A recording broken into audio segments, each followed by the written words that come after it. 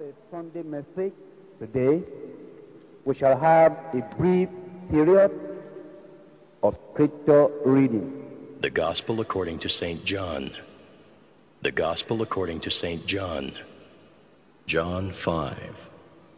John 5. After this there was a feast of the Jews, and Jesus went up to Jerusalem. Now there is at Jerusalem by the sheep market a pool, which is called in the Hebrew tongue Bethesda, having 5 porches. In these lay a great multitude of impotent folk, of blind, halt, withered, waiting for the moving of the water. For an angel went down at a certain season into the pool and troubled the water. Whosoever then first after the troubling of the water stepped in was made whole of whatsoever disease he had. And a certain man was there which had an infirmity 38 years. When Jesus saw him lie, and knew that he had been now a long time in that case, he saith unto him, Wilt thou be made whole? The impotent man answered him, Sir, I have no man, when the water is troubled, to put me into the pool. But while I am coming, another steppeth down before me. Jesus saith unto him, Rise, take up thy bed, and walk. And immediately the man was made whole, and took up his bed, and walked. And on the same day was the Sabbath. The Jews therefore said unto him that was cured, It is the Sabbath day, it is not lawful for thee to carry thy bed. He answered them, He that made me whole, the same said unto me, Take up thy bed, and walk. Then asked they him, What man is that which said unto thee, Take up thy bed, and walk? And he that was healed wist not who it was, for Jesus had conveyed himself away, a multitude being in that place. Afterward Jesus findeth him in the temple, and said unto him, Behold, thou art made whole. Sin no more, lest a worse thing come unto thee. The man departed, and told the Jews that it was Jesus which had made him whole. And therefore did the Jews persecute Jesus, and sought to slay him, because he had done these things on the Sabbath day. But Jesus answered them, My Father worketh hitherto, and I work. Therefore the Jews sought the more to kill him, because he not only had broken the Sabbath, but said also that God was his Father, making himself equal with God. Then answered Jesus and said unto them, Verily, verily I say unto you, the Son can do nothing of himself, but what he seeth the Father do. For what things soever he doeth, these also doeth the Son likewise. For the Father loveth the Son, and showeth him all things that himself doeth. And he will show him greater works than these, that ye may marvel. For as the Father raiseth up the dead, and quickeneth them, even so the Son quickeneth whom he will. For the Father judgeth no man, but hath committed all judgment unto the Son, that all men should honor the Son, even as they honor the Father. He that honoreth not the Son honoreth not the Father which hath sent him. Verily, verily, I say unto you, he that heareth my word, and believeth on him that sent me, hath everlasting life, and shall not come into condemnation, but is passed from death unto life. Verily, verily, I say unto you, the hour is coming, and now is, when the dead shall hear the voice of the Son of God, and they that hear shall live. For as the Father hath life in himself, so hath he given to the Son to have life in himself, and hath given him authority to execute judgment also, because he is the Son of Man. Marvel not at this, for the hour is coming, in the which all that are in the graves shall hear his voice, and shall come forth. They that have done good unto the resurrection of life, and they that have done evil unto the resurrection of damnation. I can of mine own self do nothing. As I hear, I judge, and my judgment is just, because I seek not mine own will, but the will of the Father which hath sent me. If I bear witness of myself, my witness is not true. There is another that beareth witness of me, and I know that the witness which he witnesseth of me is true. Ye sent unto John, and he bare witness unto the truth. But I receive not testimony from man, But these things I say, that ye might be saved. He was a burning and a shining light, and ye were willing for a season to rejoice in his light. But I have greater witness than that of John. For the works which the Father hath given me to finish, the same works that I do, bear witness of me, that the Father hath sent me. And the Father himself, which hath sent me, hath borne witness of me. Ye have neither heard his voice at any time, nor seen his shape. And ye have not his word abiding in you, for whom he hath sent, him ye believe not. Search the Scriptures, for in them ye think ye have eternal life, and they are they which testify of me. And ye will not come to me that ye might have life. I receive not honor from men, but I know you, that ye have not the love of God in you. I am come in my Father's name, and ye receive me not. If another shall come in his own name, him ye will receive. How can ye believe, which receive honor one of another, and seek not the honor that cometh from God only? Do not think that I will accuse you to the Father. There is one that accuseth you, even Moses, in whom ye trust. For had ye believed Moses, ye would have believed me, for he wrote of me.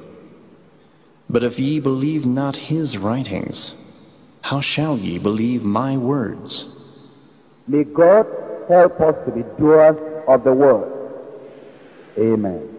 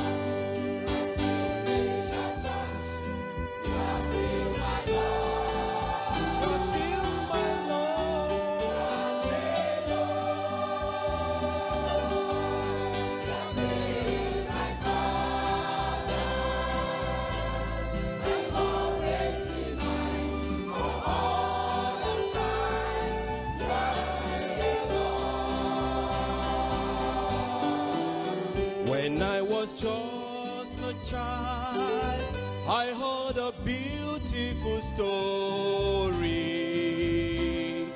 How you love me so, that you died on Calvary. And though I claimed him way back then as God Almighty, things haven't changed. My love's still the same. You're still Lord to me.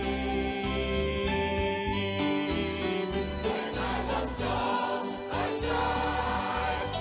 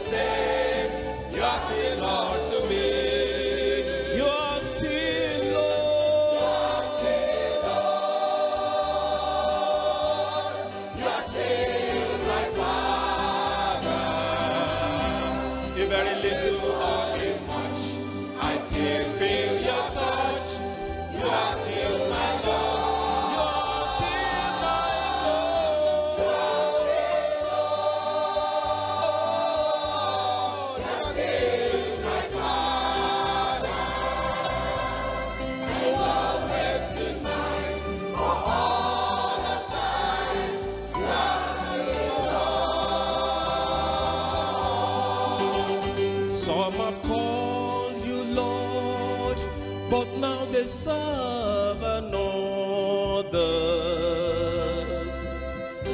And to worldly things their hearts has pledged its loyalty. But as for me, when I made my choice, it was forever, just as before. But now, even then, you are the Lord to me. Oh, you are still Lord. You are still Lord. You are still my Father. Oh, yes, in very little or in much, I still feel your touch. You are still my Lord. Oh, you are still Lord. You are still my Father. And you always be mine for all the time. You are still Lord. And you always be mine for all the time. You are still Lord.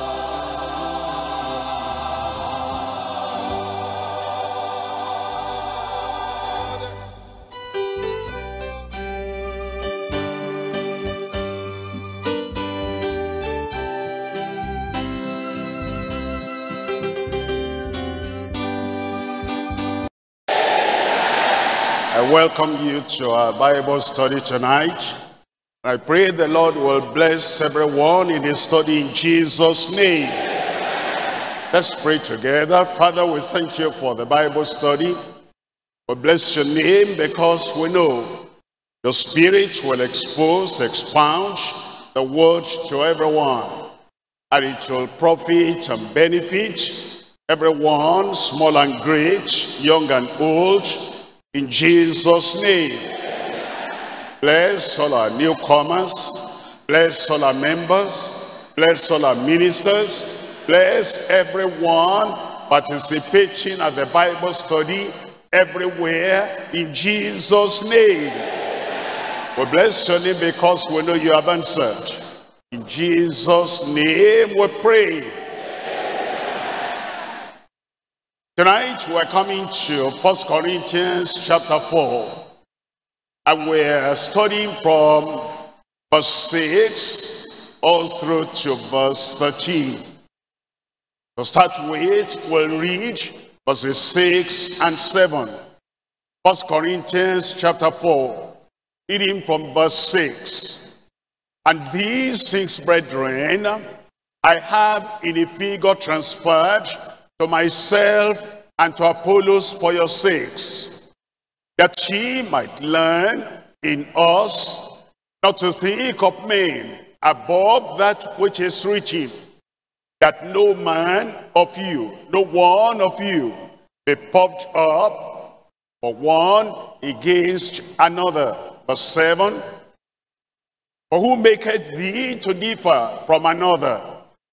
Or what hast thou that thou hast not received? Now, if thou didst receive it, why dost thou glory as if thou hadst not received it? That's actually leading us to what we're looking at tonight. The message tonight is receiving more grace beyond gifts and glory.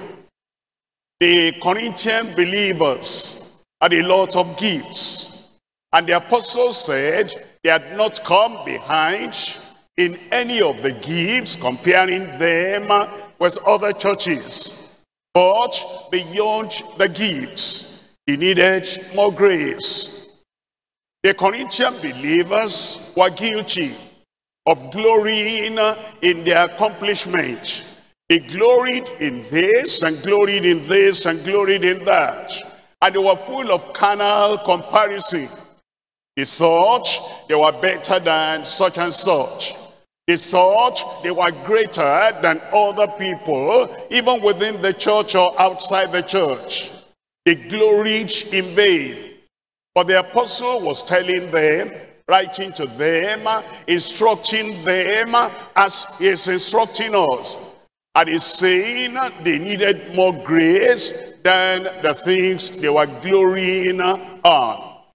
That's why we've titled the subject tonight, Receiving More Grace Beyond Gifts and Glory. If you come back to verse 6, it tells us in verse 6, it says, all these things that I instruct you about, that I give you admonition on, all the things that I'm giving you instruction about, I have transferred figuratively to myself and to Apollos. It says, I've been mentioning Paul, I've been mentioning Apollos, because we are ministers that ministered unto you. And I've transferred all the illustrations to myself, Paul, and Apollos, my colleague, my fellow worker. Because you need to learn in us, in the apostle, and in the teacher. You need to learn in the pastor and in the teacher. You need to learn in the leader and the minister, not to think of men above that which is written. The Corinthian believers fell into that trap. They were exalting men above that which is written in the word of God. How many people do that today? They abandon the word of God. They look at a man, they look at a woman, they look at a minister, they look at a leader, and they exalt that leader and they exalt that minister above the word of God that is written. And they look at those ministers as if those ministers are their perfect illustration and the perfect doctrine. And they abandon what is written in the word of God with that kind of carnal comparison. I'm comparing myself with that minister. I'm comparing myself with that teacher. I'm comparing myself with that leader. With that kind of carnal comparison, the problem is they will not measure up to the word of God. They have exalted the man, they have exalted the minister above the word of God. His illustrations, his commandment, his admonition is greater than what they can read in the word. And Paul the apostle as their teacher, Paul the apostle as their father, was bringing them back to the word of God, that they may learn in us, not to think of any man, not to think of any minister, not to think of any preacher above that which is written, that no one of you be puffed up for one against another. We look at verse 7 again.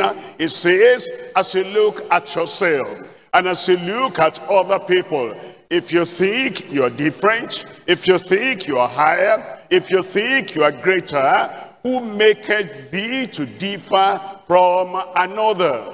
You've got grace, who gave you the grace? You've got gifts, who gave you the gift? You've got something that you are happy about and that you even glory about. Who makes you to differ?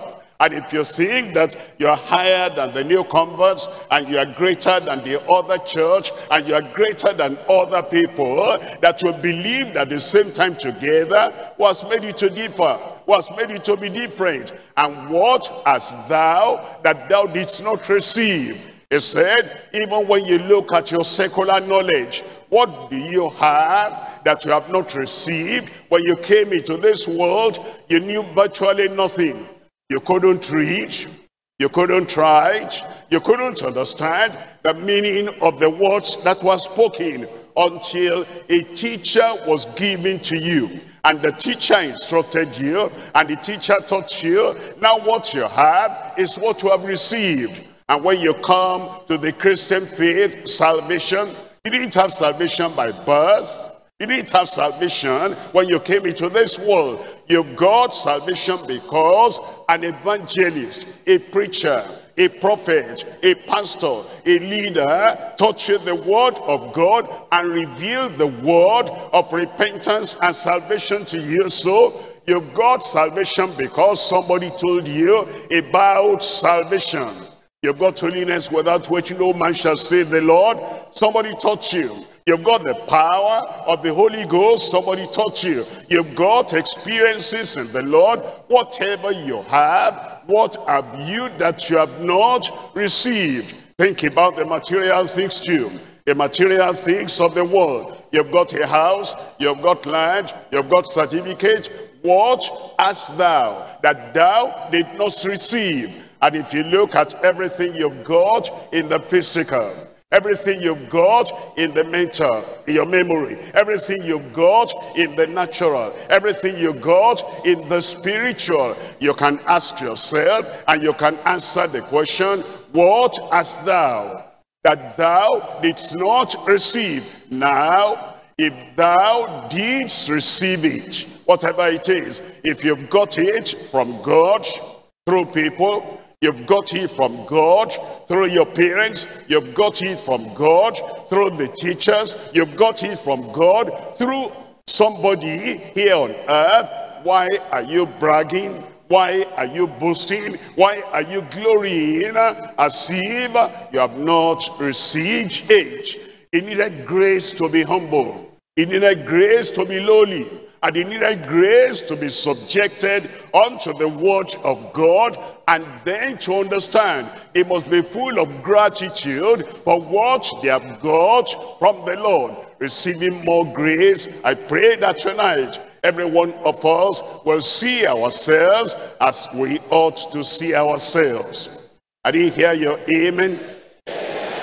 And then we'll plead and pray for more of the grace of God in our lives. And we'll receive more grace beyond the gifts we have and beyond whatever we're glorying in. We're looking at that message, as I said, receiving more grace beyond gifts and glory. Three things we're looking at today as we study the verses from verse 6 all through to verse 13.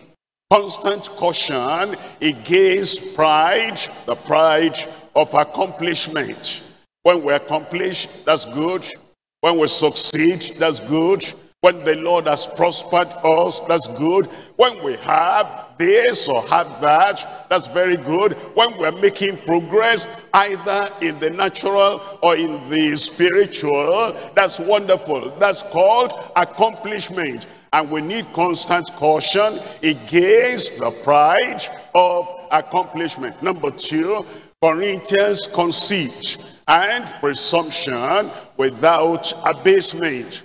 The Corinthians did not know anything about humility, anything about lowliness, anything about meekness. They did not have the nature of the lowliness of Christ and the meekness of Christ and the gentleness of Christ. They were full of conceit. They were full of pride. They were full of self-exaltation. They were full of presumption. They were full of hypocrisy. And that is why we're looking at that second point. The Corinthians conceit and presumption without abasement. Number 3, commendable commitment and the proof of apostleship. The apostles, they conducted themselves according to the word of God. Those apostles, even though they were preachers, they were people that practiced what they taught. They lived by the word. They walked by the word. They interacted by the word. They comported themselves and they conducted themselves by the word of the Lord. They knew they were apostles every moment of the day and every day of the week. You see, there are people that do not understand that if you're an apostle every moment of every day of the week, of the month, of the year. If you're just like you're a man every moment, whether you're in church or you're at home. Whether you're at home or you're on the street, whether you're on the street or in the office, the man is a man all the time. The woman is a woman all the time.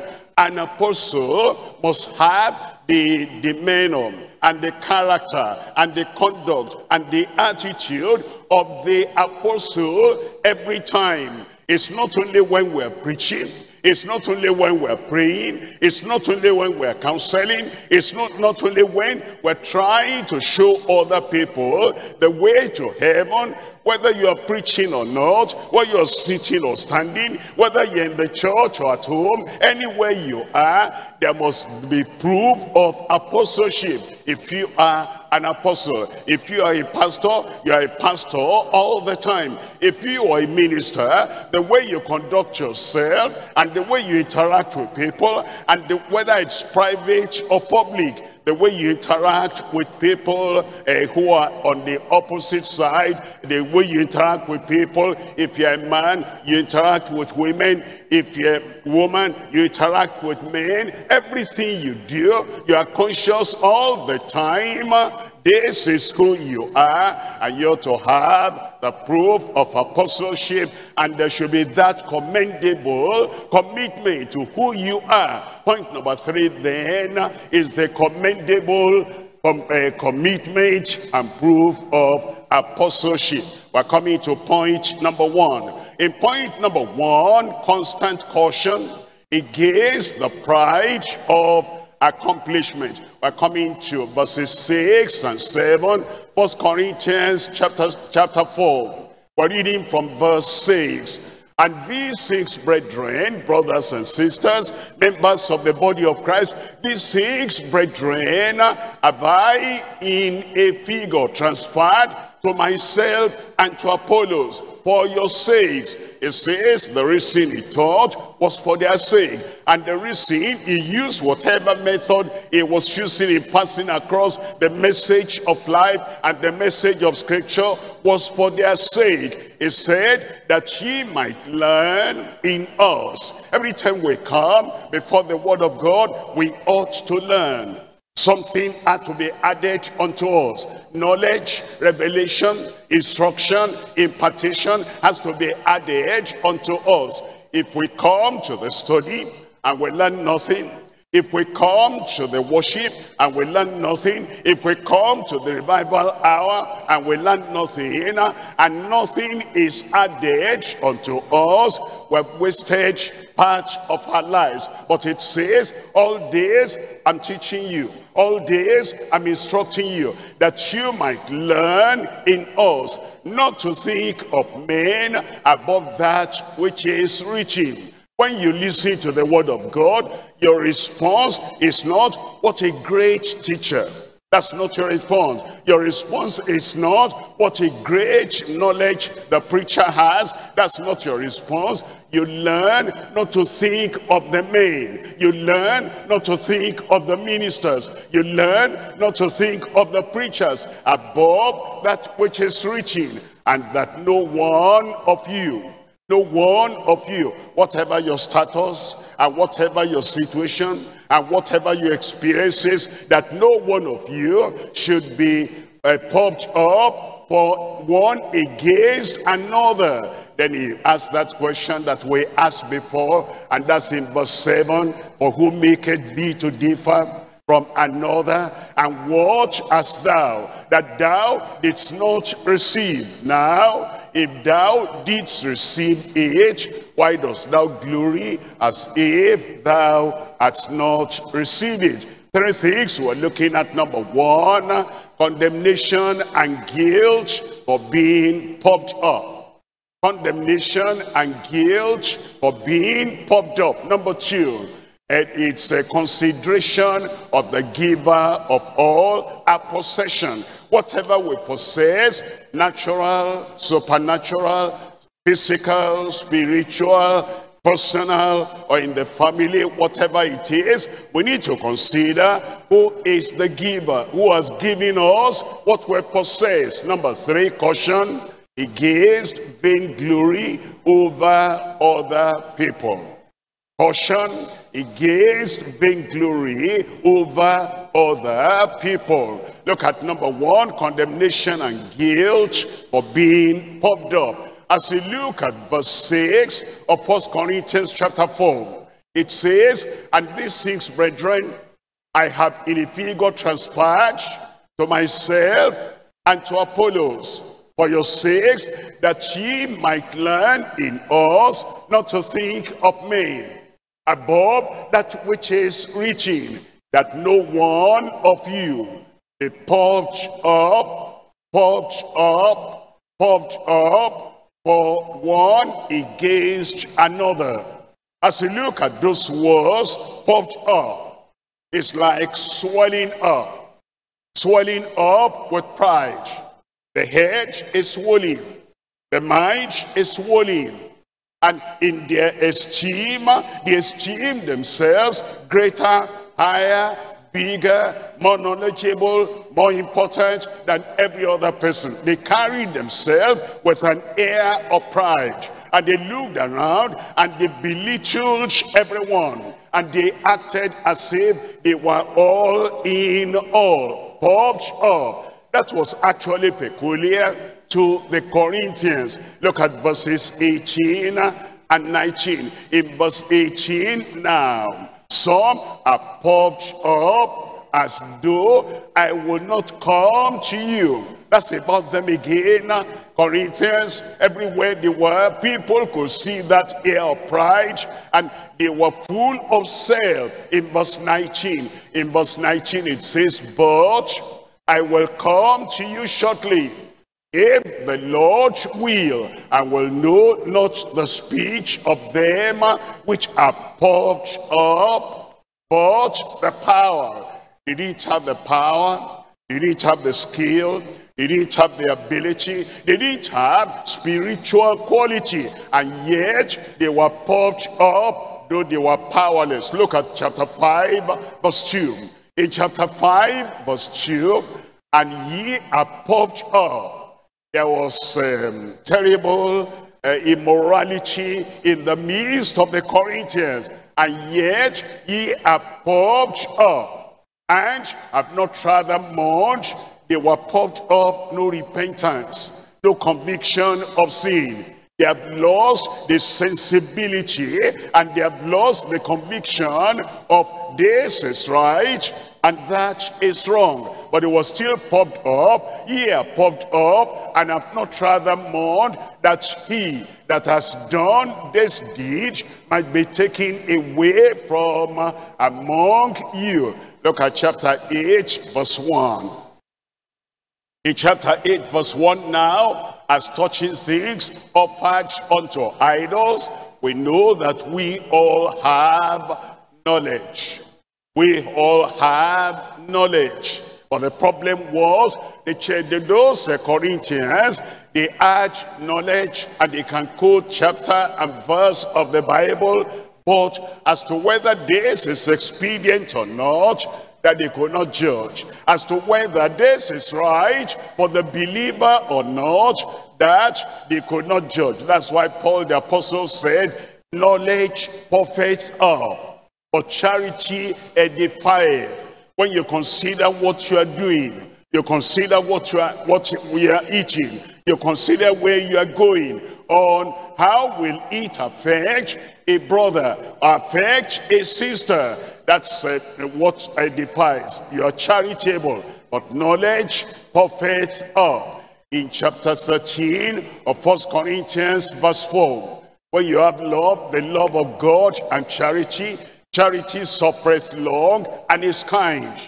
Charity envieth not, charity vaunteth not itself, is not puffed up. That was the major problem of those Corinthian believers. Is that your problem? That you're always thinking of yourself, my good look, my beauty, my knowledge, my certificate, my experiences, my position, my authority, my power, my knowledge, puffed up. The Lord is saying we need grace to be humble, and then to jettison and to cast out everything that is of pride that makes anyone to be puffed up. Look at number 2 here. In number 2, there's a consideration of the giver of all our possession. For us not to be puffed up, we'll consider who has given us what we have. Look at 1 Corinthians chapter 4 verse 7, the first part. For who maketh thee to differ from another? You are saved, another one is not saved. Who makes you to differ? You have education, you've gone to college, you've been to university. The other person cannot read, cannot write. There's no reason to be proud. For who maketh thee to differ from another? You've married, you have children, another person has married and is still looking up to the Lord. There's nothing to be proud about. For who maketh thee to differ from another? You've gone to college and you have job. Another person has gone to college too. He doesn't have a job. For who maketh thee to differ? You've got land, you built a house. The other person of the same craft, of the same profession, and of the same age, of the same church, he has not got land, he has not got a house. There's nothing to be proud of. For who maketh thee to differ? Whatever you have got and the other people have not got, and you're making carnal comparison, and then you're raising your shoulders, and you're raising your face, and you're raising your personality, and then you're bragging everywhere. That's mine, that's mine. Watch out, that's pride. For who maketh thee to differ from another? And what hast thou that thou didst not receive? We need to consider who gave us our possession. We're reading from John chapter 3. In John chapter 3, reading from verse 27, it says, John answered and said, a man can receive nothing except it be given him from heaven. A man can receive nothing except it be given him from heaven. Always consider that. You think you have a good brain? Well, thank God for the good brain. There are people in the village that have as much IQ, as much brain, as much mental ability as you have. But you know, they are in the village and they are not exposed to what you're exposed to. And it is God that has given you the opportunity that you have. In fact, when you think about everything, you didn't choose your parents, you didn't choose daddy or mommy. You came to this world through daddy and mommy, and all they have provided for you, all they have done for you, that makes you to be where you are today. It is because of the grace of God. The Lord orchestrated that, and the Lord planned that. A man can receive nothing except it be given him from above. And now you come to the church. You are born again. Another brother is born again. Another sister is born again. That brother is as spiritual as you are. That brother may even be more spiritual than you are. But in God's own doing, you happen to be a leader and the other person is still a member. It doesn't mean that that member is not spiritual. This is just the gift of God, that a man can receive nothing except it be given him from above. Always consider that all the good things you have, they are given from above. In James chapter 1, reading from verse 17. James chapter 1, verse 17. Every good gift, you have any good gift? Every one of them. And every perfect gift, you have any perfect gift at all? Every one of them. Every good gift and every perfect gift is from above. Is from above. Always consider God is the giver. Always consider that Christ is the originator of every blessing you have. Every good gift and every perfect gift is from above and cometh down from the Father of lights, with whom is no variableness, neither shadow of turning. It tells us in 1 Peter chapter 4, verse 10. 1 Peter chapter 4, we're looking at verse 10. And as every man has received the gift, you have received. You didn't create those gifts. You didn't originate those gifts. You didn't make that gift to come without it's coming through God. And every man has received the gift. Even so minister the same one to another Even so, minister the same one to another as good stewards of the manifold grace of God.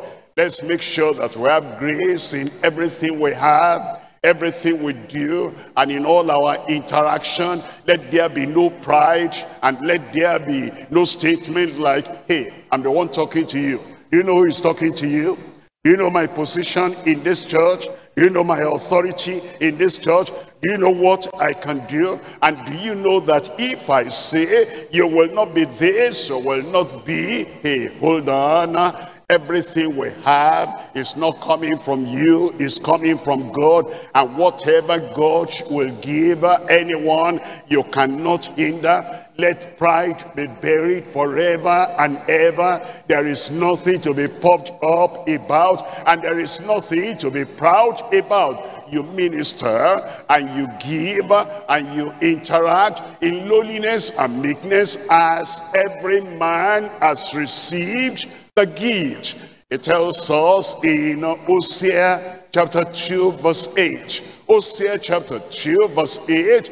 For she did not know that I gave her corn and wine and oil, and multiplied her silver and gold, which they prepared for Baal. They did not know this is a gift coming from me. And because of that, they acted as if they were the originators of everything. Isaiah chapter 1 verse 3. In Isaiah chapter 1 verse 3, the ox knoweth his owner, and the ass his master's crib. But Israel does not know. As Israel did not know, the Corinthians did not know. As the Corinthians did not know, many Christians, so-called today, so-called Christians, they too, it's like they do not know that this gift and this grace and this possession and this skill and this ability and this opportunity, everything is coming from God. The ox knoweth not his owner, and the ass his master's grip. But Israel does not know, my people does not consider. I pray the Lord will give every one of us the grace to consider the giver of all our possessions in Jesus' name. You can say better amen than that. Number 3 now is the caution against vainglory over other people. The caution against vainglory above other people. We're looking at 1 Corinthians chapter 4 verse 7, the second part of verse 7. Now, if thou didst receive it, why dost thou glory, as if thou hadst not received it? It says, if you have received it from God, whatever that thing is, from salvation to all the privileges and service that we have today, whatever that thing is, from a little certificate, primary school certificate, to graduate certificate, whatever it is we have, he wants us to be cautioned against vainglory over other people. Look at 1 Corinthians chapter 1 verse 29. 1 Corinthians chapter 1 verse 29, that no flesh should glory in his presence. That's it, no flesh, no man, no woman, no believer, of course no sinner, and no saint, and no servant of God, that no one, no man, no flesh, no member of the church should glory in the presence of God. We come to the presence of God with gratitude. See what God has given me. Like Jacob, I merit nothing, and I went through this river having nothing but a staff in my hand. I come back now with 2 bands because of the provision and the possession I got from God. No flesh should glory in his presence. Even Paul the apostle saying, by the grace of God, I am what I am. I'm not even meet, I'm not suitable, I'm am not fit to be an apostle because I persecuted the church, but by the grace of God, he called me. And by the grace of God, he gifted me. By the grace of God, he has given me the opportunity I have. Portion against being glory over other people in chapter 3 of 1 Corinthians verse 21. 1 Corinthians chapter 3 verse 21. Therefore, let no man glory in men. Don't glory in yourself. Don't glory in other people. Don't glory in denomination. Don't glory in religion. Don't glory in anything. Therefore, let no man glory in men, for all things are yours. As salvation is yours, salvation is available to the other one too. As sanctification is yours, it's available to the other person too. As you have privilege of ministry in the service of the Lord, it's available to other people too. It's some grace that nobody will be proud. Therefore, let no man glory in men, for all things are yours. It tells us in 1 Corinthians chapter 9 verse 16. Chapter 9 verse 16, it says, for though I preach the gospel, I have nothing to glory of. What does that mean?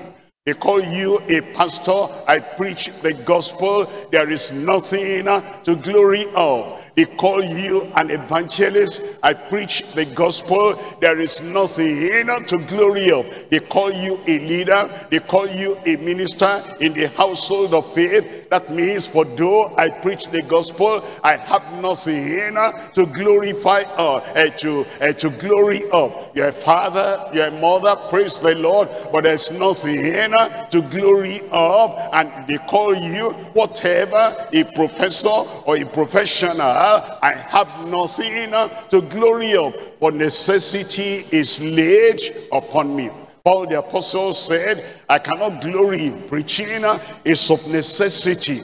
It is laid upon me. I have to do it. If I don't do it, woe is unto me if I preach not the gospel. In Jeremiah chapter 9 verse 23, Jeremiah chapter 9 verse 23, thus says the Lord, let not the wise man glory in his wisdom.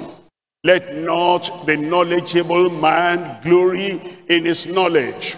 Let not the exalted man glory in his exaltation.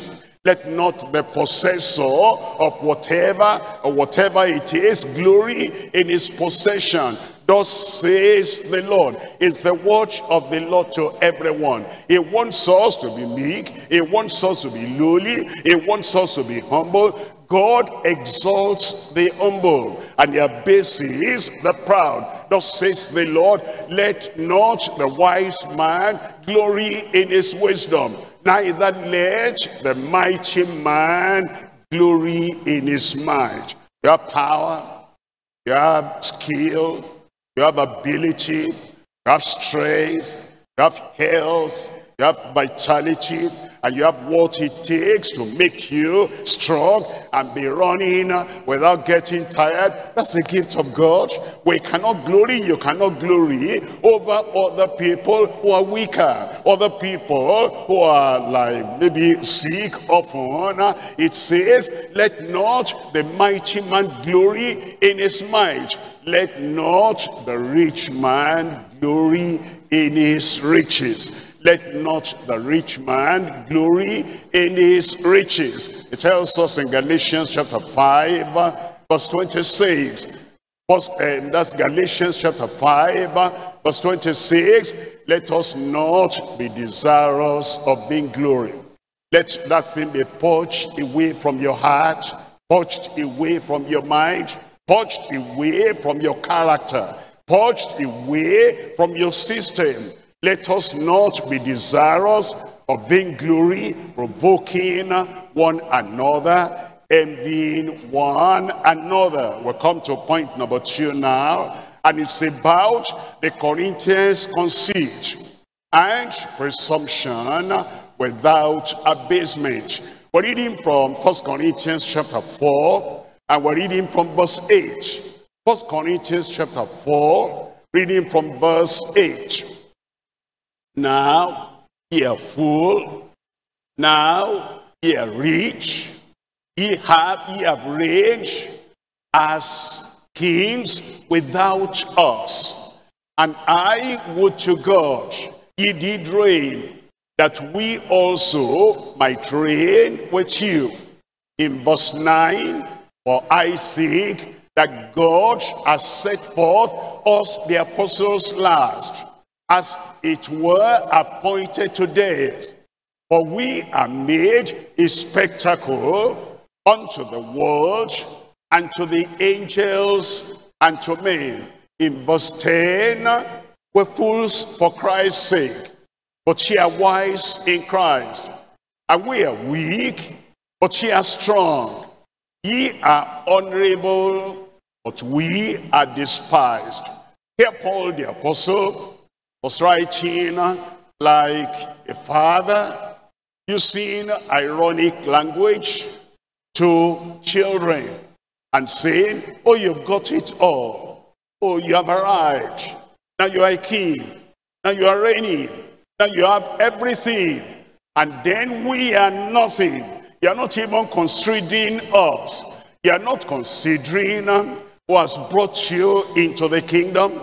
You are not considering who has helped you to have the knowledge of what you have. You are not considering who has opened to you the way of salvation. You are not considering who has opened the door into the inheritance of eternal things. Now you can go ahead. Now you can run. Now you can possess all things without us. Look at that verse 8. As he speaks to them, he says, now ye are full. You are not full. That's what they thought. You think you are full. Okay, now you are full. And now ye are rich. You think you are rich and you have need of nothing. They were not rich. They didn't have everything they ought to have. They were like the Laodiceans who said, we're full, we're rich, and we have need of nothing. And yet they did not know that they were miserable, they were blind, they were poor, they were naked. And Christ had to counsel them to come down from that throne of pride and to come in humility in the sight of God, so that they can have the real riches coming from heaven. It says ye have reigned as kings without us. What do you think about that? You've run ahead without the apostle. You've run ahead without the teacher. You've run ahead without the one that shows you the way to have everything you ought to have. And now you think you are reigning as kings without us. And now Paul the apostle said, really, I would to God ye did reign. You are not reigning. I would to God, I wish it were real. I wish it were for real, that we might also reign with you. Look at three things here. Number one, self-satisfied, exaggerated esteem of the arrogant. They exalted themselves, they were arrogant, and they had self-esteem, and it was all self-satisfied exaggeration.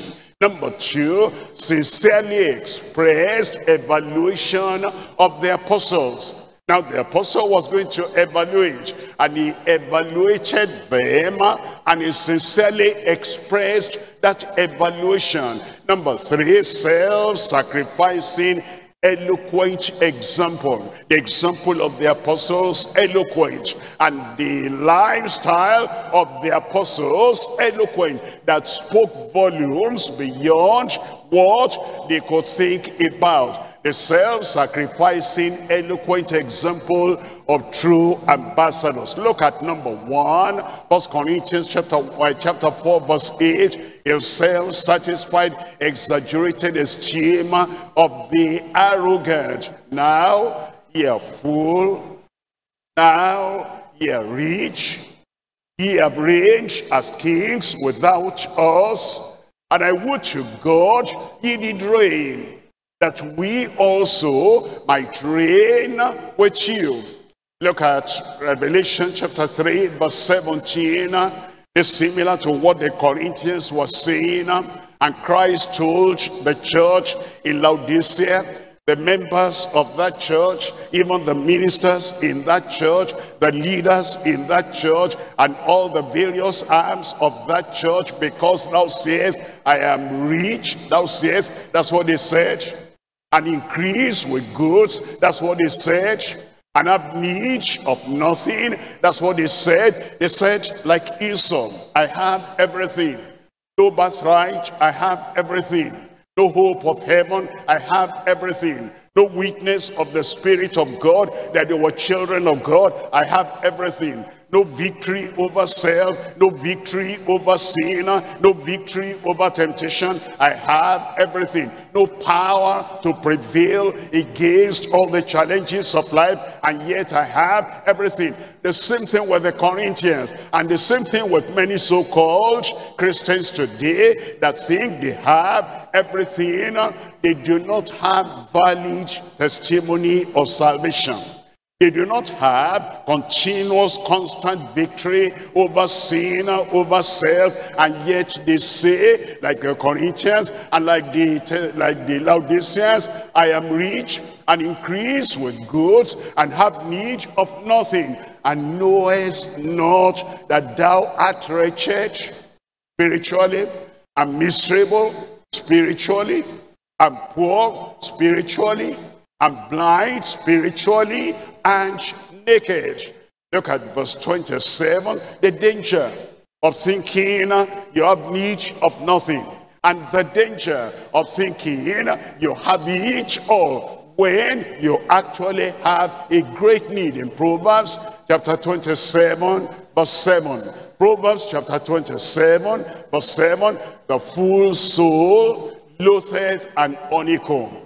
The fool soul loatheth an honeycomb. What that means is, somebody who is full, even when he has taken junk, he has taken what is not nutritional, he has taken what is not actually providing strength and health for the body, but is filled up, then he will lose the honeycomb. When you bring something nutritious, when you bring something edifying, when you bring something that will build him up, he despises that because he thinks, I am full, I have no need of nothing. But to the hungry soul, every bitter thing is sweet. To the one who is hungry, he devours everything. He wants everything. He desires everything. The Lord is saying, we shall climb down from the ivory tower of pride. Isaiah chapter 13, verse 11. In Isaiah chapter 13, verse 11, and I will punish the world for their evil, and the wicked for their iniquity. I will cause the arrogancy of the proud to cease. Those who are proud, I don't need salvation, I don't need restoration, I don't need redemption, I don't need forgiveness, I don't need cleansing. I'm all right the way I am. I am a good member of the church. Everybody knows me. I'm better than so and so. I'm better than such and such. That's being arrogant. And the Lord said, I will cause the arrogancy of the proud to cease, and I will lay low the haughtiness of the terrible. In 1 Samuel chapter 2 verse 3. 1 Samuel chapter 2, we're looking at verse 3. It says, talk no more so exceeding proudly. Talk no more, act no more so exceeding proudly, and let not arrogancy come out of thy mouth. Like the Corinthians, like the Laodiceans, like the proud people of the world, let not arrogancy come out of your mouth. For the Lord is a God of knowledge. He knows everyone. He knows the level of everyone. He knows the emptiness of the proud. He knows the vanity of the vainglorious. The Lord is a God of knowledge, and by him actions are weighed. By him actions are weighed. Number 2, we're coming to the sincerely expressed evaluation of the apostles. We're coming to 1 Corinthians chapter 4, reading from verse 9. The sincerely expressed evaluation of the apostles. It says in 1 Corinthians chapter 4, verse 9, "For I think that God has set forth us, the apostles last, as each were appointed to death. We face persecution, and we face injurious situations. We're endangered every time, and we've chosen that kind of life because we are preaching the gospel, and because we're going to do the totality of the will of God as if we're appointed unto death. For we are made a spectacle to the world and to angels and to men." It tells us in Philippians chapter 1, reading from verse 29. Philippians chapter 1, reading from verse 29, "For unto you it is given on behalf of Christ, not only to believe on him, but also to suffer for his sake." Persecution, misunderstanding, oppression, whatever the world will do, whatever men will do, it's been appointed unto the believers as well as unto the apostles. In verse 30 says, "Having the same conflict, the same persecution, the same affliction, the same suffering, having the same conflict which ye saw in me, and now here to be in me." He said we go through everything: affliction, persecution, suffering, and we do that voluntarily,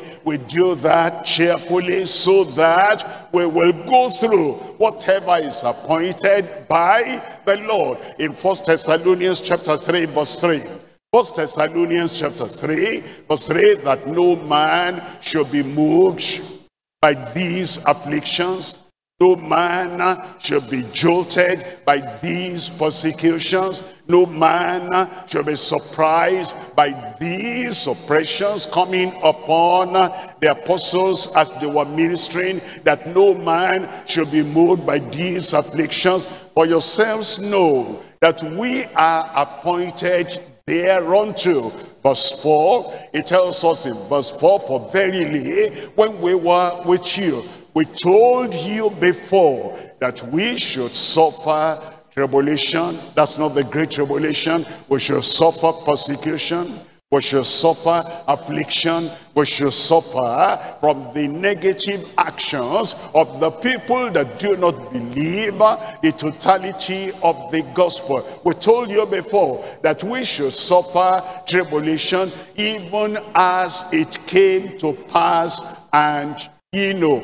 And now as you come to 1 Corinthians chapter 4, reading there from verse 9. 1 Corinthians chapter 4 verse 9, it says, "We are made spectacles." Spectacles unto the world, spectacles unto the angels, and spectacles unto men. That means that the world is watching, and the world is watching what we're going through, and they might say, if he is righteous, why is he suffering so much persecution?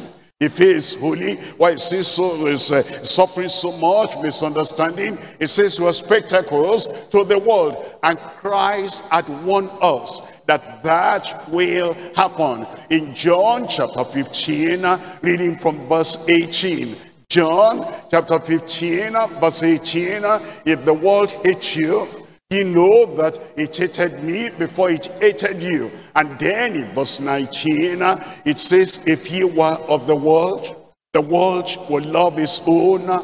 But because ye are not of the world, but I have chosen you out of the world, therefore the world hateth you." The world is watching, and the world is running after us. It's not that they want to believe, they want to accept, they want to embrace everything we have. They want to persecute. They want to show their animosity. They want to show their hatred. They want to show their brutality and their cruelty. It says that so we are. We apostles and we pastors and we preachers and we teachers of the gospel were exposed to the world and were spectacles before the world. Then it says even before angels. Look at 1 Peter chapter 1 verse 12. In 1 Peter chapter 1, reading from verse 12, unto whom it was revealed. The angels were investigating. The angels were searching. The angels were looking at the glory of Christ that will come, and the suffering and the result of the suffering of Christ when Christ will die and redeem us from our sins. Unto whom it was revealed that not unto themselves but unto us they did minister the things which are now reported unto you by them that have preached the gospel unto you, with the Holy Ghost sent down from heaven, which things the angels desire to look into. Who are the people that will be the heirs of salvation? The angels desired to look into that. Who are the people that will have the benefit of what Christ will give at Calvary? The angels were desirous looking into that. Who are the people that will be so exalted? In fact, even though they are men, when they get to glory, they will judge the angels. Who are those people? The angels were desirous to look into them, and the angels were watching those apostles and those preachers, and they were moving on, not caring for persecution, not caring for all the indignities that were done against them. And the angels were surprised that these are the men proclaiming the gospel of the Lord. We are made spectacles to the world and then to angels and to men. In Ephesians chapter 3, we're looking at verse 9. Ephesians chapter 3 verse 9, and to make all men see. The men are waiting. Those who are not saved, they are waiting for the word from us to get the word of salvation. Those who are saved and they need to move on to the second work of grace, sanctification. They are waiting to learn from us. They are men. They are waiting to learn from us the word of righteousness and holiness and sanctification. And those who are saved and sanctified, they are waiting. Is there any other thing left? The power of God, the power of the Holy Ghost to come upon their lives. And those who have got all that, they are waiting for the revelation that we're going to reveal unto them.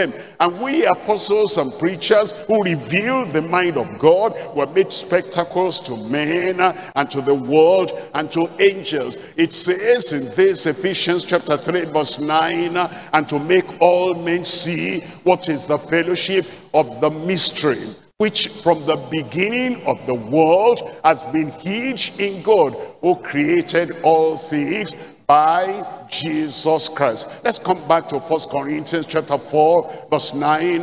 We're looking at the third part of that now. That's a self-sacrificing, eloquent example of true ambassadors. The apostles were ambassadors of Christ. Those prophets and preachers, they were ambassadors of Christ. Those pastors and teachers, they were ambassadors of Christ. And the example they showed was an example of self-sacrifice. They didn't hold on to anything as so precious. They didn't hold on to anything as so important. They didn't hold on to anything as something so indispensable. If I don't have a car, I cannot live. If I don't have a house, I cannot live. If I don't have material things, I cannot survive. If I don't have, the respect of the people, appreciation of the people, I cannot be sustained in life. They didn't hold on to anything. They sacrificed everything. The self-sacrificing example of those true ambassadors. That's why Paul the apostle said concerning himself, concerning other apostles, concerning Apollos, concerning other ministers of God in 1 Corinthians chapter 4 verse 10, we are fools for Christ's sake. I was satisfied We are fools for Christ's sake, and we're happy about that. We are fools for Christ's sake, and we take pleasure in that. We are fools for Christ's sake, but ye are wise in Christ. We are weak, but ye are strong. Ye are honorable, but we are despised. He said, number one, we're fools. Number two, we're weak. Number three, we're despised. But that's our choice. And we decide we're going to follow Christ in spite of the persecution, in spite of being put down, in spite of being thrown away, in spite of being rejected, in spite of not being respected and honored. We're choosing that. We're fools for Christ's sake. What did he say? He was rejoicing in that. Look at 1 Corinthians chapter 1, verse 27. In 1 Corinthians chapter 1, verse 27, but Christ has chosen the foolish things of the world to confound the wise. He said that's why we're happy. If we were wise in ourselves, God will not choose us. If we were very much intelligent, too intelligent to be submissive unto God, the Lord will not choose us. But he has chosen the foolish things of the world to confound the wise. And God has chosen the weak things of the world to confound the things which are mighty. If we were strong in ourselves, like you Corinthians are trying to be, and you are trying to kind of flex your muscles and trying to show everybody how strong we are, how powerful we are, how mighty we are, God will not use you, and God will not do anything good with you.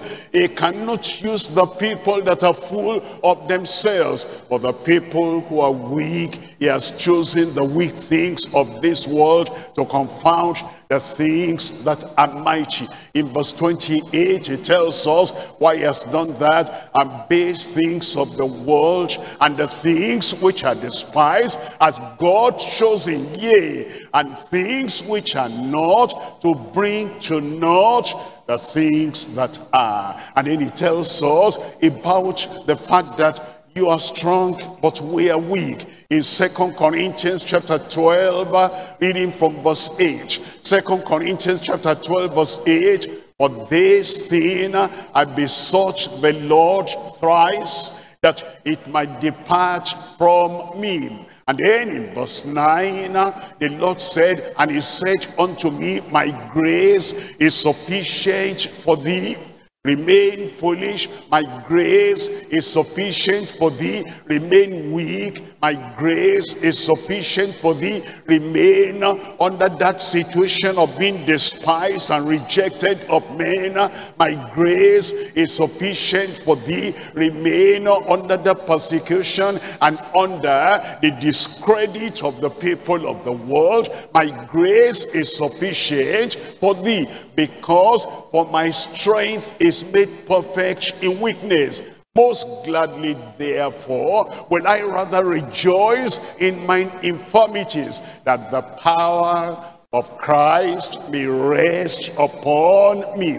When you are not strong in yourself, when you are not overconfident, when you are not self-confident, when you know that if any soul is saved by your ministry, it will be the grace of God. When you know that your skill, your ability, your strength, your knowledge, your revelation, all that cannot save a single sinner, that it is the Holy Ghost himself that will walk through you and take your foolishness and take your ignorance and take your lack of ability and take your lack of skill and take your weakness, and then use that weakness to impart the lives of people and to bring them under conviction and to lead them to the grace of God. That makes you happy, that all your strength, all your ability, everything you claim is coming from the Lord. Look at verse 10. It says in verse 10, therefore I take pleasure in infirmities, in reproaches, in necessities, in persecutions. I take pleasure in everything. I take pleasure in distresses for Christ's sake. Look at this. For when I am weak, then am I strong. When I am weak in myself, then am I stronger in the Lord. When I am foolish in myself, then am I wise in the Lord. When I am nothing in myself, then I'm able to do all things through Christ who strengthens me. Then he talks about being despised in 1 Corinthians chapter 1 verse 28. 1 Corinthians chapter 1, reading from verse 28. It tells us, and the base things of the world and the things that are despised. The things that are despised. You know, there are times, I believe, and those who are familiar with you, like your siblings, brothers and sisters of the same family, they will not say, they will say, is that not my brother? Is that not my sister? Is that not so and so? That's how they despise Jesus Christ when he came to Nazareth, where he was brought up. They said, is that not the carpenter's son? And because of that, they despised him. But is the Savior, and none of those brothers and sisters in the families, none of them became Savior. He is Redeemer, he is Lord, he is King, and is going to reign forever and ever, in spite of the despising by the members of his family. Maybe you are like that. They say, I hear you are a pastor now. I hear you're a preacher now. I hear you're an evangelist now. I hear you're this and that now. And then they laugh. They remember what you were when you were in the secondary school and how you used to be together. And they never thought a person like you will be a preacher of the gospel. And you are despised. But you know what God has done? The Lord has taken the base things of the world and the things that are despised as God chosen. Yea, the things which are not, to bring to naught the things that are. I pray God will make us to remain and abide under the great and the mighty hand of the Lord in Jesus' name. We're coming to point number 3 now, commendable commitment and the proof of apostleship. We're reading from 1 Corinthians chapter 4, and I'm reading from verse 11. Even unto this present hour, we both hunger and thirst, and are naked, and are buffeted, and have no certain dwelling place, like the Lord Jesus Christ. In verse 12, and we labor, working with our own hands, being reviled, we bless. We don't throw the stone back at them. We don't send it back to the sender. They revile us. We don't revile back. They use unprintable vocabulary against us. We don't take that same terrible word and throw it back to them. Being reviled, we bless. Being persecuted, we suffer it. And then in verse 13, being defamed, we entreat. We are made as the fields of the world, and at the offscouring of all things unto this day. Here the apostle is talking about their apostleship. He's talking about the proof of apostleship. Maybe there are people that, you know, in their pride, the pride of ignorance, in their ignorance and pride, they're saying, be careful what you do to me. I am an apostle. And if I say this, that this will happen to you, you will understand the authority and the power of an apostle. That's not the proof of apostleship. We're told in these verses, there's no bragging, there's no revenge, there's no retaliation, there's no throwing anything back at your enemy, there's no cruelty, there's no brutality, and there's no fighting against the people who have fought against you. If you're a real man of God, if you're a real minister of God, here is the proof of your ministry. Here is the proof of your apostleship. Here is the proof that you are called of God and you remain at the center of the will of God and the calling of God. 3 things. Number 1, loyal servants, productive despite poverty. Number 2, laboring servants, profitable during persecution. Number 3, liberating servants, liberating other people, persevering against pollution. Look at number 1, loyal servants, productive despite poverty. One preacher many years ago said to the congregation in my presence, he said, once if I don't have the kind of car I want to ride, I'll give up the ministry. Why should people in the world ride this kind of car and then I will ride anything lower than that? He said, I have told God I'm in the ministry because I know you're going to do this for me, you are going to do this for me, and once that does not happen, I'm off the ministry, I'll go into business and raise money for myself. That's not an apostle. That's not a preacher called by the Lord according to the word of God. Servants of God are loyal servants, and they continue being productive despite poverty. Look at that verse 11 in 1 Corinthians chapter 4 verse 11. Even unto this present hour we both hunger and thirst and are naked and are buffeted and have no certain dwelling place. You know, there are people that are looking for promise from the Lord.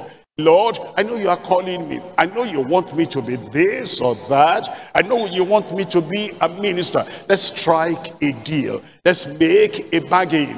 What are you going to give me? What am I going to become? If I'm going to become this, this, and that, then I will. The Lord is not going to respond to such people. The apostle said, to this present hour, to this present moment, is the great apostle that God showed great revelation to, that has brought the word of salvation and the word of holiness and the word of righteousness, and the unsearchable riches of Christ is brought that to the church, and is brought this redemption to the people of the world. And he said, we're willing to be hungry, and we're willing to be thirsty, and we're willing not to have all the clothes we ought to have, and we're willing not to have even accommodation of our own, a certain dwelling place, but we'll still keep on serving the Lord. I pray you'll keep on serving the Lord. Seek ye first the kingdom of God and his righteousness. Don't mind whatever you have, whatever you don't have. In God's own time, in God's own way, he will add all these things unto us in Jesus' name. Look at Philippians chapter 4 verse 12. Philippians chapter 4, we're reading from verse 12. I know both to be abased, and I know both how to abound. That's an apostle. That's a prophet. That's an evangelist. That's a pastor. That's a teacher. He says, I know, I condition my body, I condition my mind, I condition everything I've learned. I know how to be abased and how to abound. Everywhere and in all things I am instructed, both to be full and to be hungry, both to abound and to suffer need. You must make up your mind. You're not dictating to God. Oh God, okay, I want to serve you. Where will I serve you? I want to be a pastor, but on what local church are you going to place me? How many members do they have there? They have up to 1,000, up to 3,000 before I can be a pastor there. Or is it just a new location, a new local church, and you only have a few people there? If that's the way, I cannot do that. Then I'll go back to my business. I was a successful businessman before you called me. I'll go back to business and raise money. Okay, you can go back. God cannot use people who are dictating to him. Paul the apostle said, I have learned, I'm instructed, both to be full and to be hungry, to abound and to suffer need. Number two, we're looking at laboring servants, profitable during persecution. Profitable during persecution. There are preachers and pastors, they are working, they are laboring, they are ministering in places where there is persecution. And the faithful pastors, they abide there. The faithful pastors, they remain there. They are not writing to their friends in other places. I hope you are praying for me. There's persecution here. I want to leave this place. You pray that God will work it out. I will leave this place because of persecution.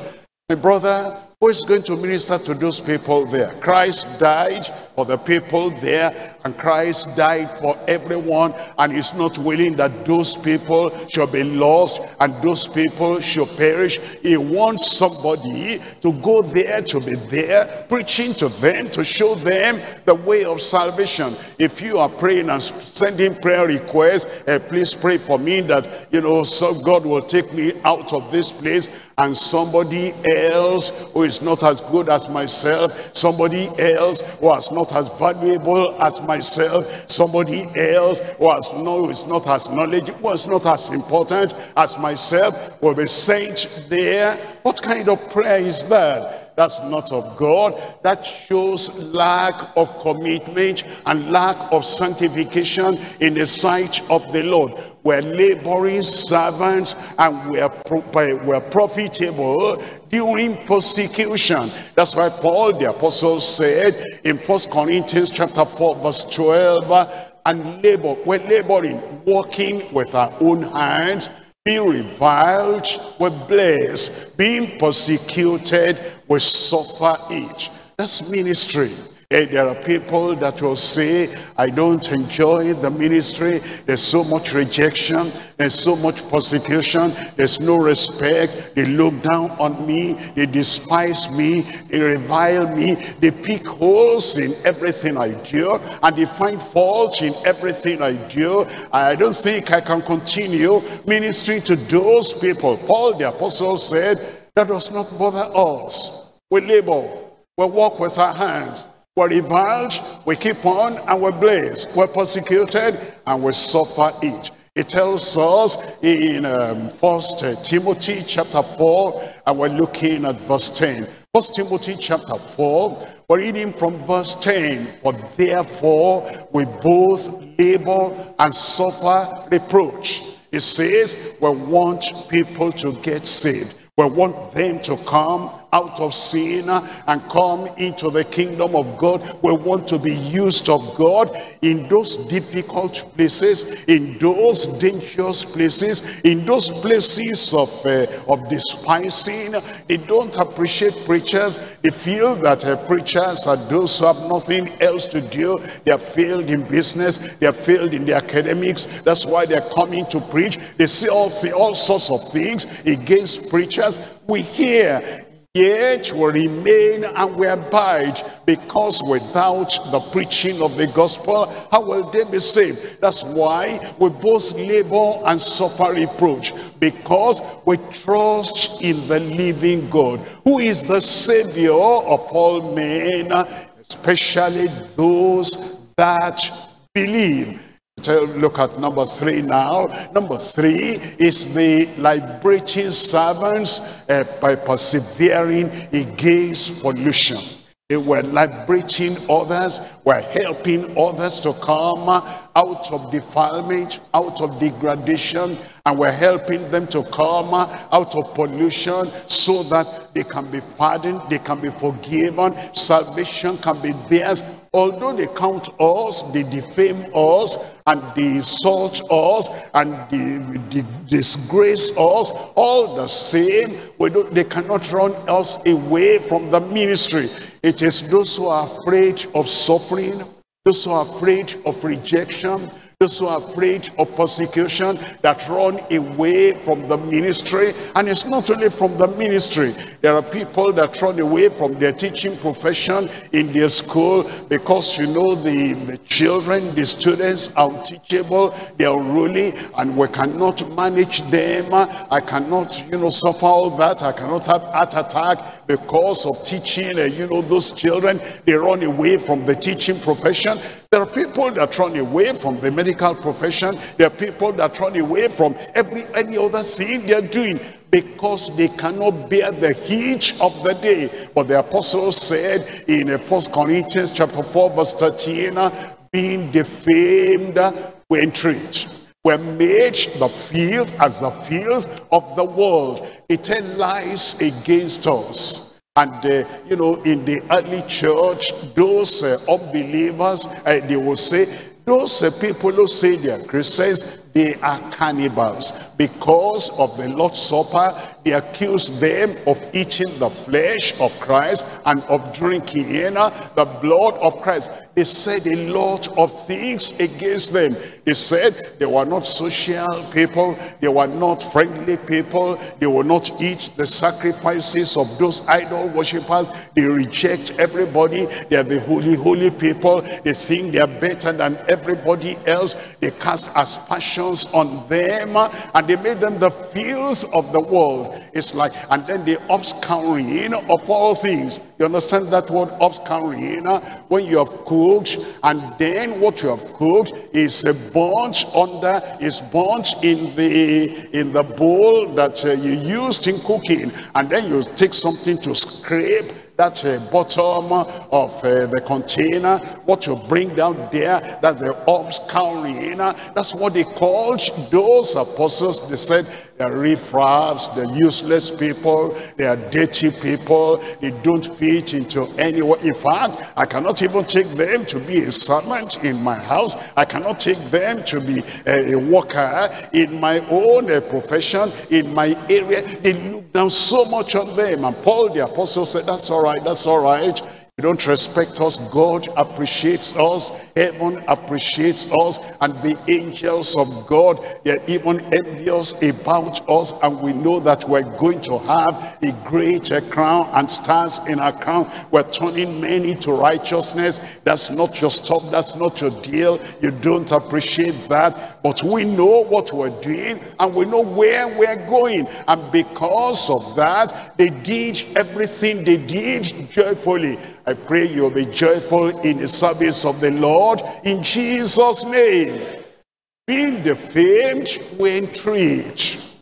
We're made the fields as the fields of the world, and we're the upscouring of all things. Now, I've already told you, we don't throw back all the arrows that people throw at us. Look at 1 Kings chapter 13, verse 6. 1 Kings chapter 13, verse 6. It tells us about this man of God. And the king answered and said unto the man of God, entreat now the face of the Lord thy God, and pray for me that my hand may be restored me again. What had happened is the man of God prophesied, and then that king said, take hold of him. And his hand dried up. There are some religious people today, they say that's good for him. You'll know we're real prophets of God. You'll know we're real servants of God. And then they'll walk away and they'll pray, oh God, let that hand remain dry until he dies. Then they will know who we are. But you know, and the man of God besought the Lord, and the king's hand was restored him again, and became as it was before. Being defamed, we entreat. They were helping, and they were praying for, and they were lifting up the people that persecuted them. And look at Lamentation chapter 3, we're reading from verse 45.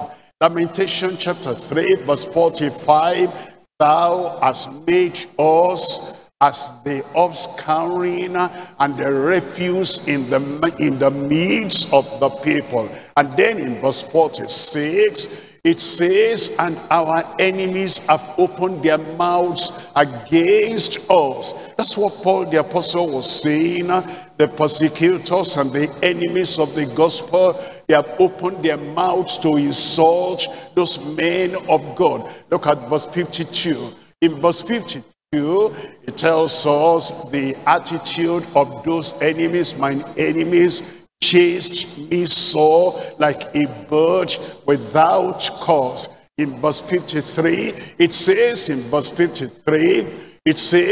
they have cut off my life in the dungeon. You remember Paul the apostle, they put him in the dungeon. Remember Paul and Silas, they put them in the dungeon. But they were not sorrowful, they were not regretting what brought me to this. How could I continue like this? They sang praises unto the Lord. And here in Lamentation we're told, they have cut off my life in the dungeon and cast a stone upon me. You remember how they stoned Paul the apostle? He didn't give up the ministry because of that. In verse 55, it tells us, I called upon thy name, O Lord, out of the low dungeon. In verse 56, it says, thou hast heard my voice, hide not thine ear at my breathing, at my cry. And then in verse 57, it says, thou drawest near in the day that I called upon thee, thou saidst, fear not. And that's exactly what God did to Paul the apostle. Look at the way Paul the apostle continued in, we're looking at Acts of the Apostles, chapter 26 and verse 22.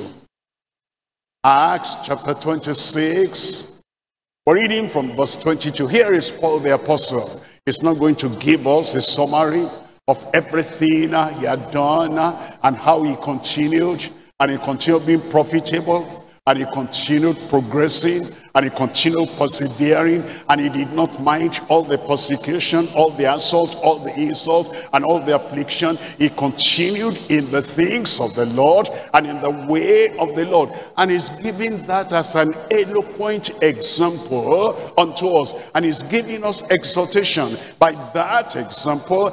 What has happened to you? That happened to me too. What are you facing? I faced that too. What pressure do you have? I had that pressure too. And what difficulties and dangers have you gone through? I've gone that through too.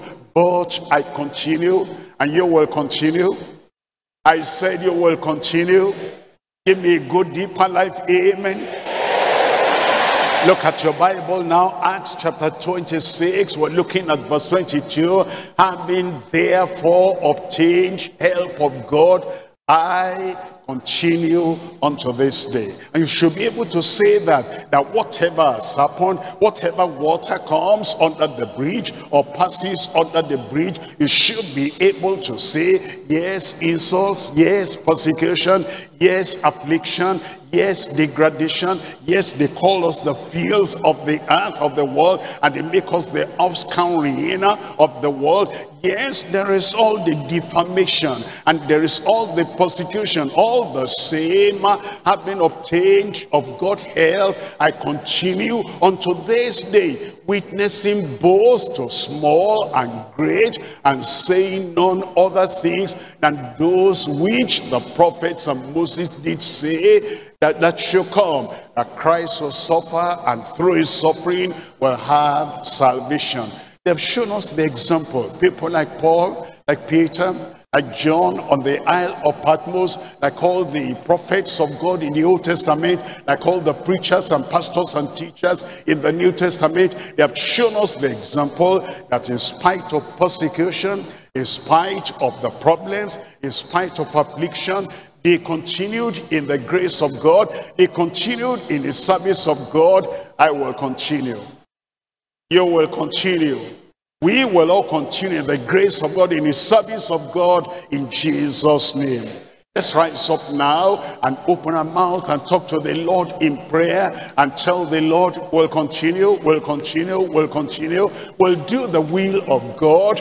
Whatever people do, whatever people say, however people act, whatever the persecution, whatever the affliction, whatever the assault, whatever the insult, however difficult or dangerous, however that situation may be in that locality, remain in that church, remain in that region, remain in that state, remain in that service, remain in that ministry, and offer your very best unto God every moment of your life, all the days of your life. Open your mouth and have grace, have grace, have grace beyond the gifts and the glory.